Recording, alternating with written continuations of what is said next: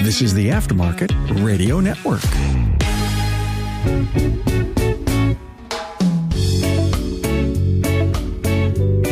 Welcome to the Auto Repair Marketing Podcast with Brian and Kim Walker. We are coming to you live from STX in Orlando. We are. It's beautiful.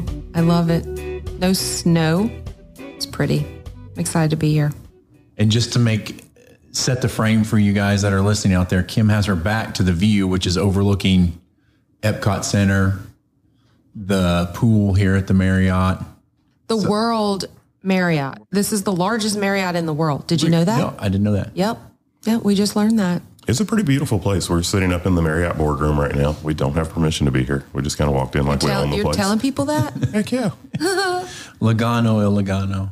You got to have somewhere to set up a podcast studio. Y'all, literally, we walked into the boardroom like we own it. It's ours. We booked it. We paid for it. And Brian has all this equipment set up everywhere like it's his. Which he carried in a gun case to the 11th floor. That is a whole funny story by itself. That was one that I did not think through when I got the case for the podcast equipment. I bought a Pelican rifle case.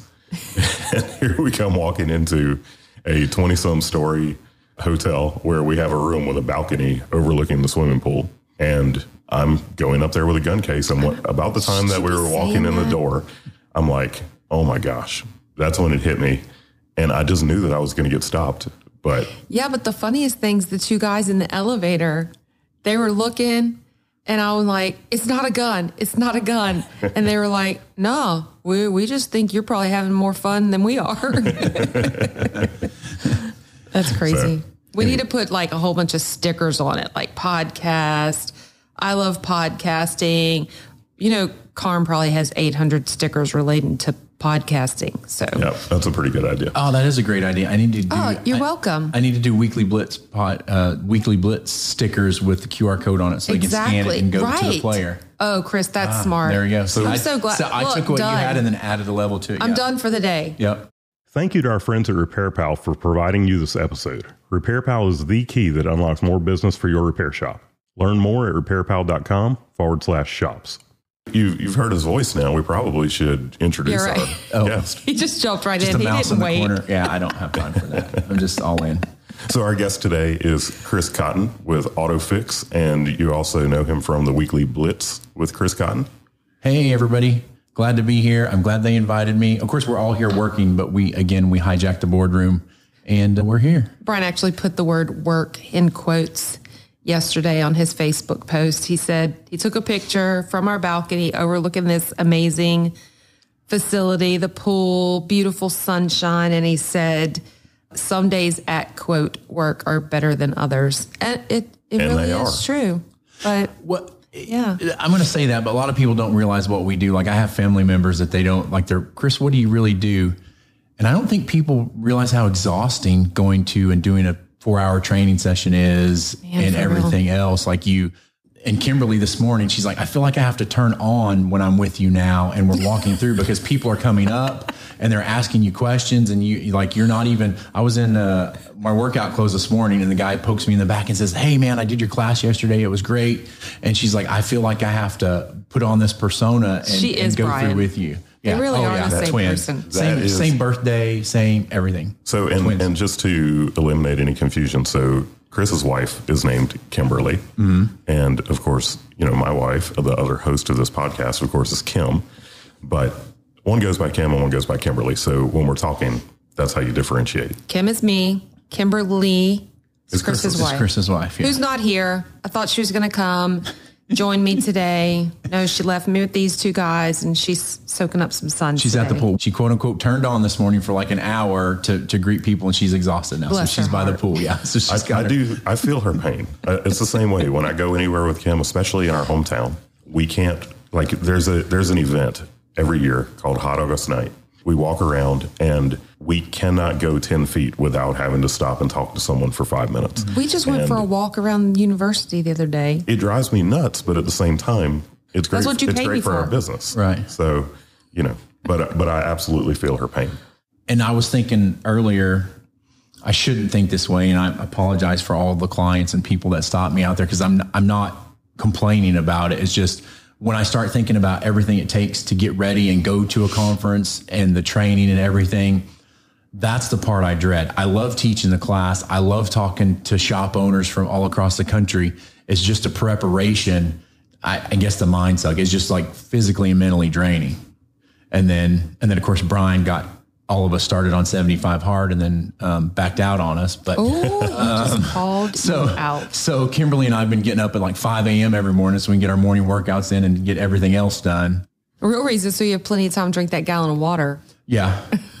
That's true, because that's the other thing, teaching a 4-hour class. I'm not as young as I used to be, and the bladder's not as strong. So like I'm almost 50 in front of a classroom for 2 hours before the break, and I'm like, okay, let's take a break, but I'm the first one that sprints out of the room. So anyway, I got up this morning for my workout. I've already taken an hour and a half nap already this morning. So workout then nap. Yeah. Well, look. This podcast is about marketing. Okay. So we should probably do some of that. Yeah, right? let's talk about that. So, we've got Chris here. Chris is a coach for auto repair shop owners, and he sees a lot with what's happening in their businesses. So, Chris, just to kind of get us started, what are some of the biggest mistakes that you see shops making in their marketing?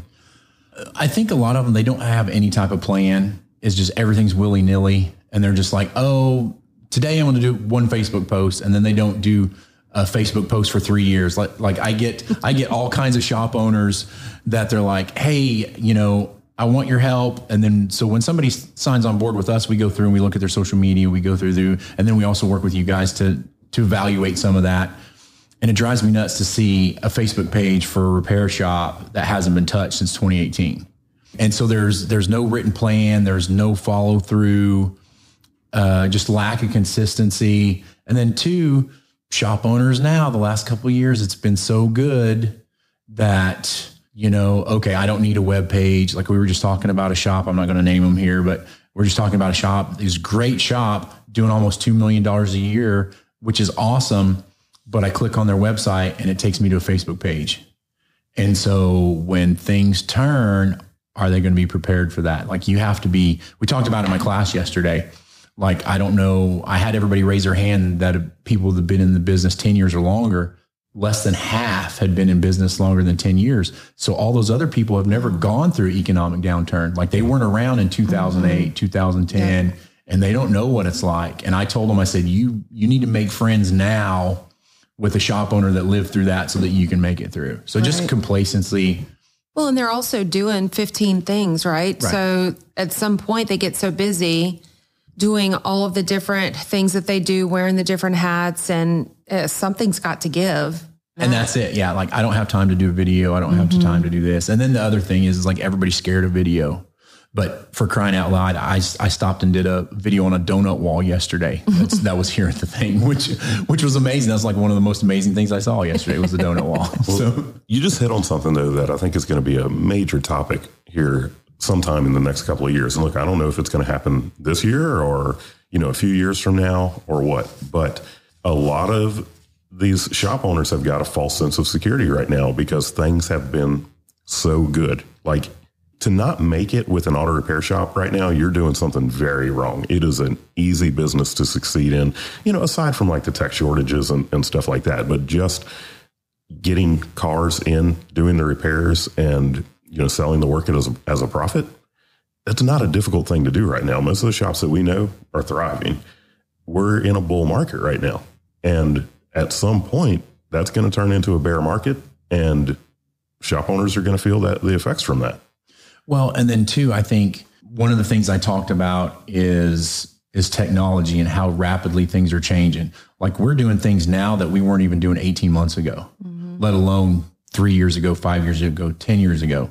And I talked about it. Some of the people in that class weren't very old. I was like, I remember a bag phone in the car. And then we went from bag phone to brick phone to flip phone to smartphone and everything. And I feel like our industry still, like we're in the flip phone age. Like, right, we've expanded a little bit, but not as much as we need to. And there's so many people coming from outside the industry now that have a ton of money. Like I had a guy reach out to me. He got $1 million in PPP money. He owns a tech company and he wanted to start a shop because it was pandemic proof. And this guy, before, he didn't even have a name for the business, a logo, nothing. Mm-hmm. He was contacting people like me to set that business up and get it going. And then, of course, I'm passing them on to you guys. And this is their competition now. And it's not like it used to be. Yeah, it used to be that you were competing against a bunch of technitions who became shop owners. Mm-hmm. And now those guys are having to compete against like legit business professionals, businessmen who know their stuff when it comes to profitability and just running a streamlined business. Well, and the other thing is, if they don't know it, they're not afraid to go out and hire help to be like, I don't know that. I know the tech space, but I don't know auto repair. Teach me everything you know about auto repair. Yeah, that's exactly what happened in one of my classes. I think it was at ASTE last year. Front row sitter, right? Guy comes in front row, which is kind of rare. Doesn't happen often.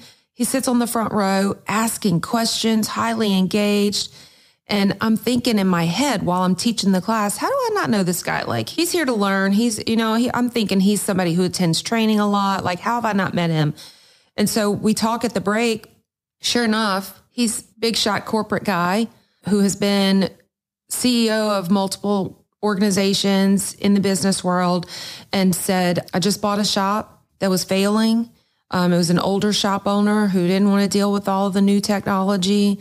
And I bought this shop, and he had only had the shop like 6 months and was already breaking $1 million, was taking my class so we can continue to learn more. What he picked up on, it happened in my class. In the middle of my class, Craig O'Neill and Chris Cloutier, however you say, I'm from Louisiana, I can't even say it. He opens the door, they walk in just to say hey, and Scott Palava is sitting in the back corner, and they come into the middle of the class, hug it out. Hey, I haven't seen you in so long. Meanwhile, corporate guy sitting on the front row is like, what kind of kumbaya place is this? I mean, but we used that as an example to talk about the relationships you build in this industry. That's what, I thought about when you said that, is here he is 6 months in, already breaking $1 million, came from the corporate world, but understands he already had a coach, and he was already involved in training to better himself. And I need to follow up with him and see how he's doing now. But he was already talking about buying another shop.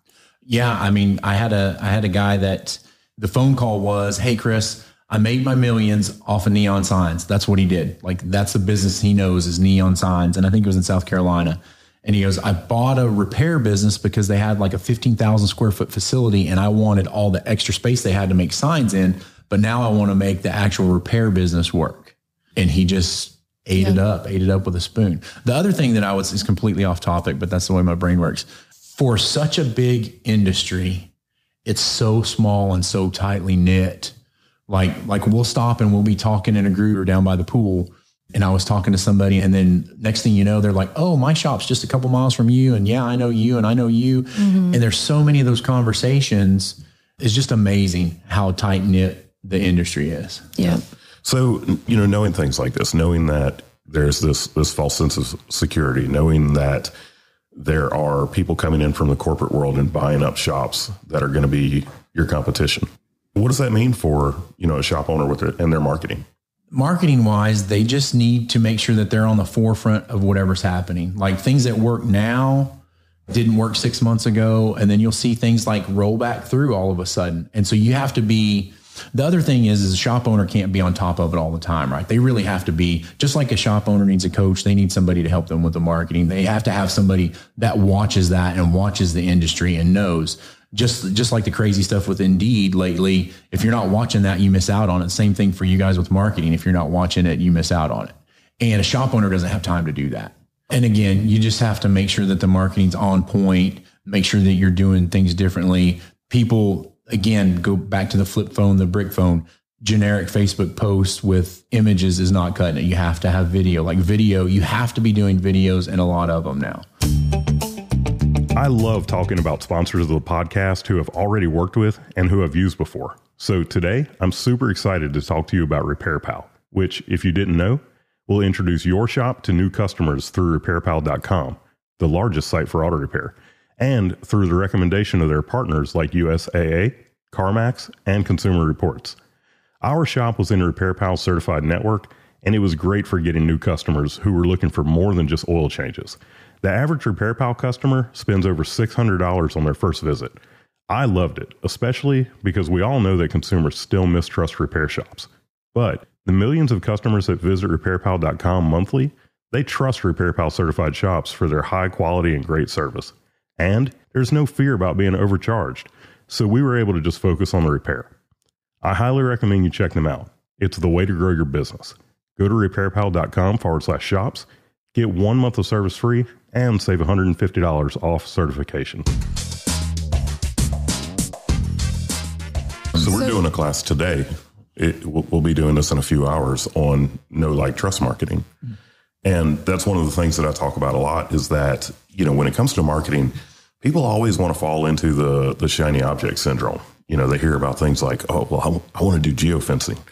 I want to do real-time bidding or omni-channel. They want to go with whatever the buzzword is in marketing. But there are these things in marketing that are just truths that never change. And one of those things is that people do business with people they know, like, and trust.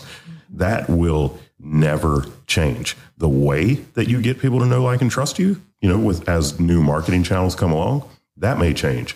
But when it comes to things like your social media, your Facebook posts, your website itself, the emails that you're sending out, all of the ways that you're communicating with your clients, what are you doing to make people actually know, like, and trust you? And, a lot of people are just doing these like generic posting just for the sake of getting a post done for the day, but they're not doing things that are actually going to build a relationship with their audience. Well, there's no purpose or thought behind it, right? And sometimes, you can post something just off the whim and it's going to be great. But for the most part, you really need to, like you were saying earlier, what's your plan? What's your purpose? Don't waste the time. Time is so precious. And shop owners have so little of it. If they're doing all the things, you need to take the time to sit down and actually come up with a plan and think about what's your purpose? What are you trying to do here? What's your goal that you're striving for? But, I also want to say that there are some shop owners who can do their own marketing and do a brilliant, great job at it. I think that Michael O'Brien that we were talking to in our class the other day, Reliable Automotive, I think he's a numbers guy. He was sitting there like asking incredible questions, talking about things that he was going to do. And I think you have to go back to, what is that book? Find Your Strengths or Strength Finder. Chris, I think you talk about that sometimes. And if you're gifted in that area and it's something that you feel like you can really do, try it. Put your foot out there, try it, see how it goes. If that's not a strength of yours, then it's time to have someone else do that. We all have things we're good at and we have things that we're not good at. And we've always said, one big tip in business is surround yourself with people better than you. Right. And, outsource the things that you're not good at. So, well, a lot of shop owners, they're so busy working in the business that they don't have time to work on it, like things like this. Mm-hmm. Just complete transparency. You guys handle all my marketing. I don't have time for that. I've Google AdWords certified, Waze certified. I keep up with the industry and know what needs to be done. Mm-hmm. But even for me, I don't have time to do that. I could make time and time block it. But if there is a shop owner out there that's not so busy working in it, that they can work on it, if you can do some time blocking and come up with a couple hours a day and do it, then that's great. Right. The one thing I would say, the thing that I'm surprised doesn't work better, even though I noticed, I pulled up my phone last night and they must have a geofence around the conference. There were 2 coaching companies that popped up that aren't even here. So I think that's interesting. But the other thing that I would never, ever in my life spend money on is postcards. And all of a sudden, it seems like there's a little resurgence in postcards. Like one of my clients recently, he's like, Chris, I did a thing. And I was like, what are you talking about? He's like, well, don't shoot me. He goes, I know you don't like it. But he goes, I went out and did a postcard campaign and I got a brand new customer that came in here and approved an $8,000 ticket first visit.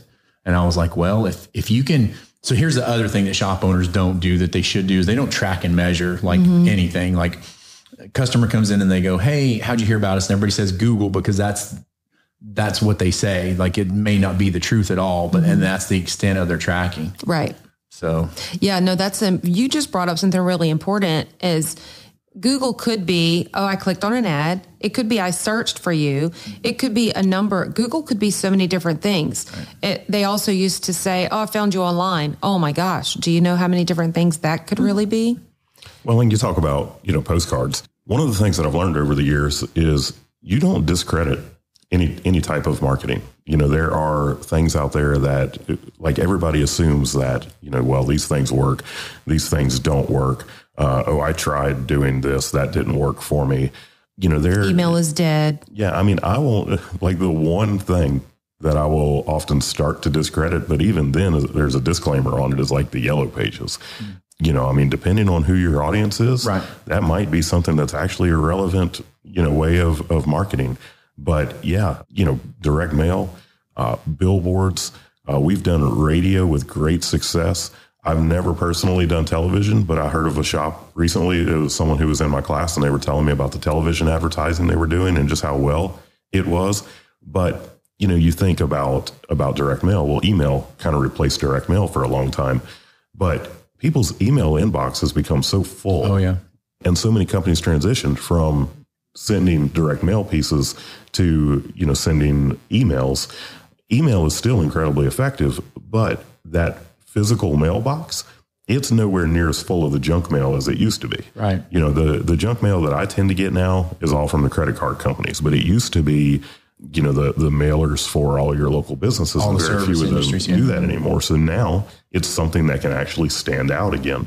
And we'll see, people may go back to that and then fill up people's mailboxes again, and it becomes less effective, especially in the beginning. Any marketing channel that you typically use, like if you're not doing direct mail and then all of a sudden you start doing it, you can have a great impact with it in the beginning, and then it'll typically slow down. So you have to be really strategic about who you're sending to, where you're sending it to, and what that message is that you're putting out there. As a shop owner, do you have time to stay on top of the trends like this and know what's working and what isn't working and how it flows back and forth? Again, you need to have people helping you watch, or at least be paying attention to the industry so you catch on it. Well, and sometimes you will, depending on who, like I know those shop owners that they are genius marketers, and that is what they do. That's where they spend their time. And, for those people that, they don't ever get into the other places in the business that the typical shop owner might, especially the ones that come from the corporate world, they don't work on cars. I mean, you were a shop owner. You were never a technician. Never. So I'm the last person you want fixing your car, touching your car. Yeah. I could probably Google it, but yeah, I don't.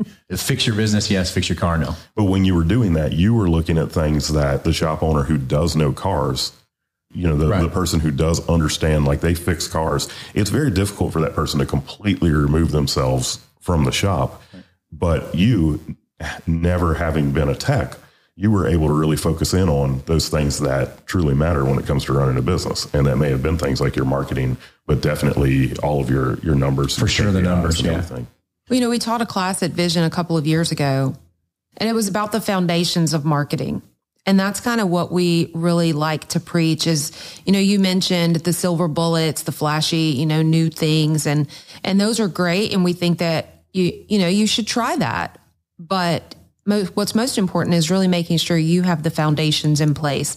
And there are some of those things that shop owners still even, do we call this post-pandemic? But, one of the things that caused us to really grow so much in the last couple of years was during the pandemic, these shops realized, okay, everything's moving online and I need a website, or I need to really get this in order. I need to get that in order. And that's some foundational things that they have to do.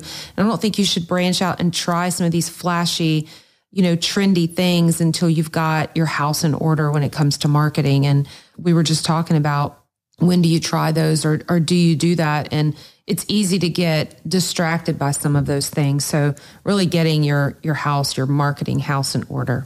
Well, and I know, I can't believe it's been 2 years ago, March of 2020 is when everybody kind of puckered and pulled back in. And they're like, Chris, we're shutting off marketing. We're shutting off everything. We don't know what it's going to be. So we're just cutting off everything. And I was like, look, let's don't do that. Let's go at it full bore. And we went from doing one of the things that I was telling everybody, all these people are sitting at home on Facebook, like Facebook viewership went up, people at home went up. And we started posting videos, like several videos a day. And then people kept calling and we were picking up. It's just, I can't believe that's been 2 years ago. Well, you know, those are the shops, you know, it was funny. We had shops who excelled from the beginning. Right. And just coasted right through, did unbelievably well, but they had their marketing house in order. Right. And then there are the ones who very quickly realized, wait a minute, they want to schedule their appointment online. They want, like you were saying, I haven't posted on Facebook in 3 years. Right. And so realizing got a lot of people up to speed. But the actual people that I saw pull back for whatever reason, like it's kind of a personal choice with a lot of things at that point. But the people that pulled back, they didn't do so well. And some of them pulled back and then they're like, oh, I'm going to take the money and then close. And then we had shops in areas, like we had a shop in a town. There's like 7 good repair shops in this town. 5 of them stayed open. 2 of them closed. Everybody's business grew. And then those people went to reopen 3 months later. All their customers have gone somewhere else. Yeah, right. And never returned. And then they ended up closing completely. Right. It's one of the things that I learned in business is that you never, ever take your foot off the gas. Right. It doesn't matter how well you're doing. Like you can have more business than you could possibly handle. You still do not take your foot off the gas because all that does is it leads to this roller coaster of, you know, business. One week you're up, 1 week you're down. And there's nothing consistent about it. It makes it very difficult on yourself for being able to predict cash flow. And it makes it very difficult on your technicians, especially if they're flat rate. You know, the worst thing in the world that you can have in your shop is a flat rate technician sitting there with nothing to do, because that will cause, you know, attitude problems. Like you know, nobody likes that. You know, it's the financial issues, the employee issues. So you always want to run your business where it feels like, man, I can't handle anymore. And, you know, it doesn't matter if it is your marketing, your processes, you always want to look for ways to be better and not just be complacent. So staying in that growth mindset, stopping, right? Well, and again, people, I heard it yesterday. We can't find technicians they're out there, people. You just have to. One of the things that I did yesterday is I had everybody write their labor rate from 10 years ago and then write down what it is now. And then everybody stood up and said their name, where they're from, and what their labor rate was. And I about had a heart attack. I got to a group of guys that were all from Seattle, and their labor rate 10 years ago was like $89. And now their labor rate's $119. I've got shops in Seattle. We're paying $60 an hour for technicians. Like we're way past that, especially in Seattle. And somebody asked me, well, what should we do? And I was like, you need to decide if you really want to hire the technicians. And if you really want to hire them, you have to make the pay commensurate with what they need to have, and then adjust your labor rate accordingly. And it is what it is. Mm-hmm. Yeah. I mean, you know, I don't want to turn this into a labor rate podcast because we could easily go there, but I will tell you that every single time that we raised our labor rate in our shop, we didn't have a single complaint about it. No way. I cannot look back at any single time where we had a complaint about our labor rate. And sometimes it was a significant hike. I remember the first one for sure. Right. The first time, of course, you know, it was right after we joined in with, you know, we got a coach, and I think we almost doubled it the first time. Like it was something really significant.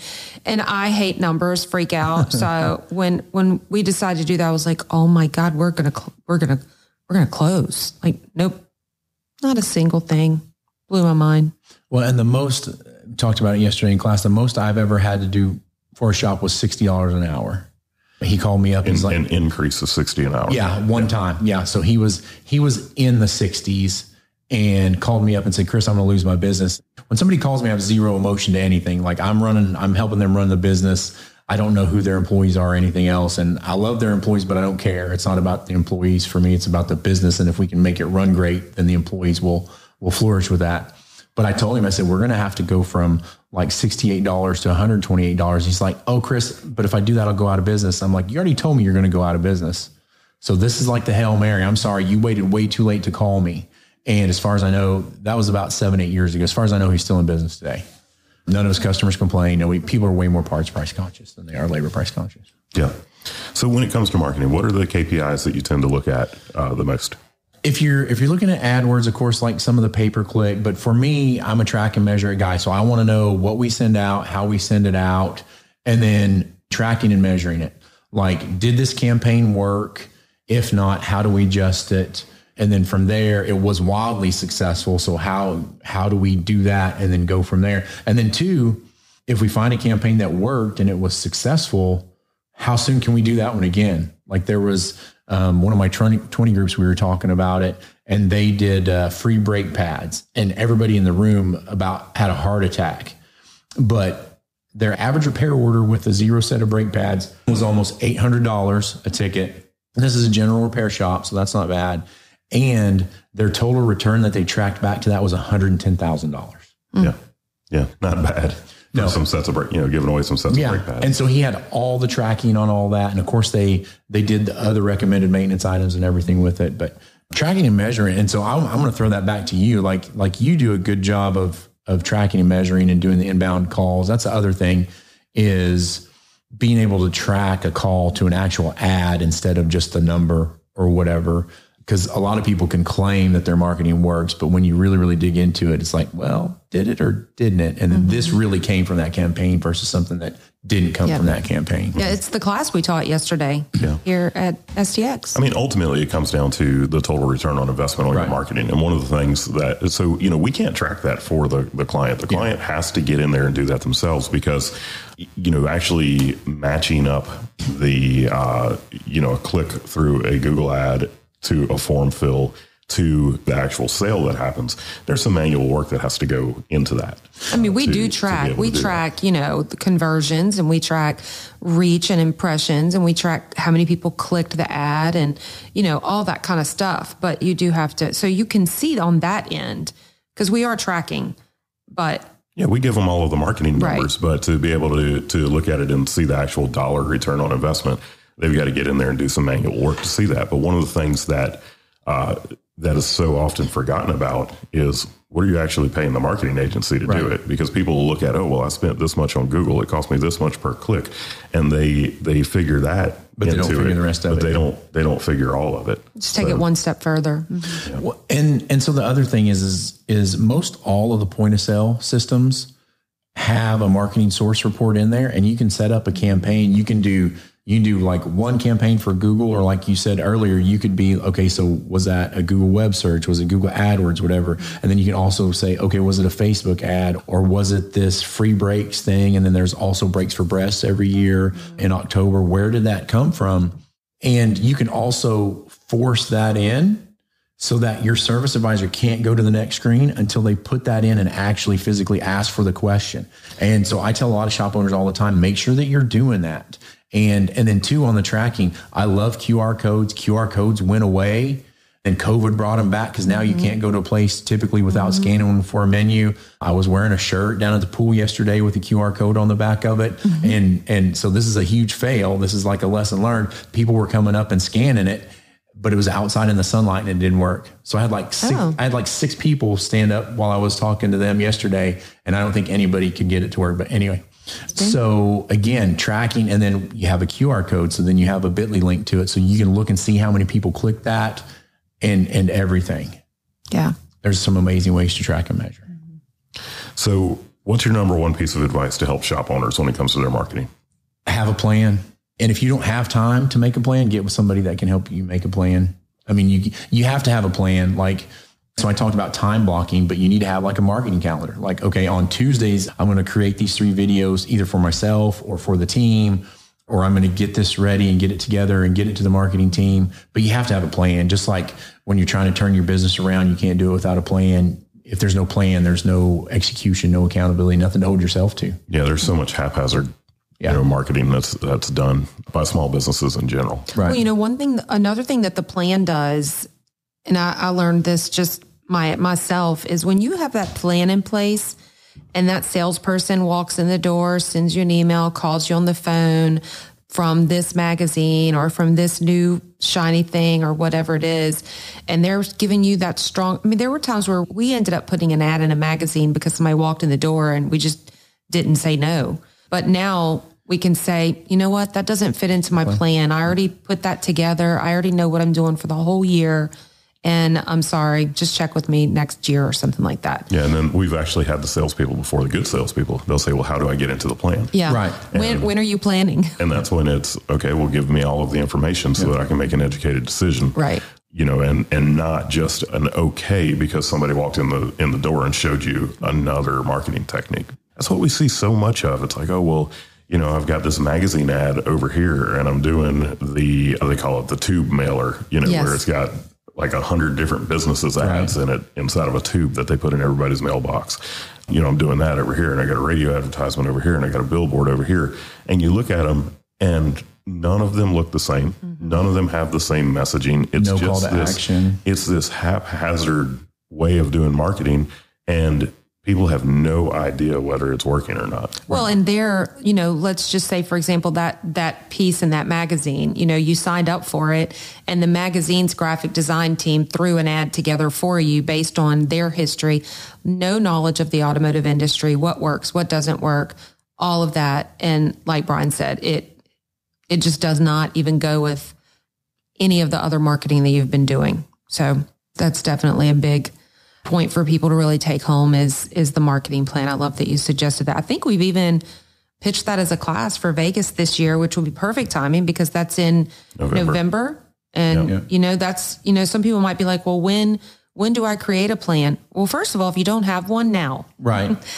Don't wait till November, but then get on an annual kind of plan or, you know, if you can't look at that big of a picture, then try to do it on a quarterly or a monthly basis at the worst case scenario, but absolutely try to do one yearly if possible. And there's so many great things you can put content around that happen every year that you can take all those things and put them in the plan for next year. Like you've got the car care month, you've got National Puppy Dog Day, you've got First Responders Day. All those things can roll over year to year. And then you put the other stuff around it and then just go from there. Well, and some of the really big things are, you know, and you as a coach, you would be able to help the shop owner to see this if they don't realize it already.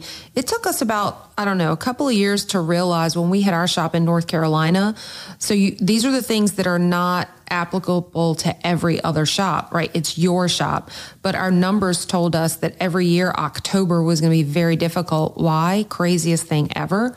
The North Carolina State Fair. Every state goes through that. It's crazy. But if we you found know a way to market around the state fair. Yes. If you know it's coming, then you can plan around that. Well, and so that's a whole other thing. Like Christmas happens the same time every year. Thanksgiving happens the same year. And then school's a big one. And everybody complains about it. And I'm like, okay, so what did you do in June for back to school or the state fair or whatever? And they're like, well, nothing. I'm just resigned to the fact that I want to suck in October because of the fair. Or that I've heard people say, well, you know, I do really well in whatever, you know, January, February, April. I just put money aside because I know that October is going to be bad. No. Just work around it. Let's just make October awesome and then go. Exactly. If you have a true marketing plan, what you're doing is every month you're looking and you're making notes. And, you know, how was it this month? Right. So that when you're doing planning for the next year, you can take that into effect. And your marketing plan should be a living thing. It's not something that you address every year. It's like a rolling 12-month plan.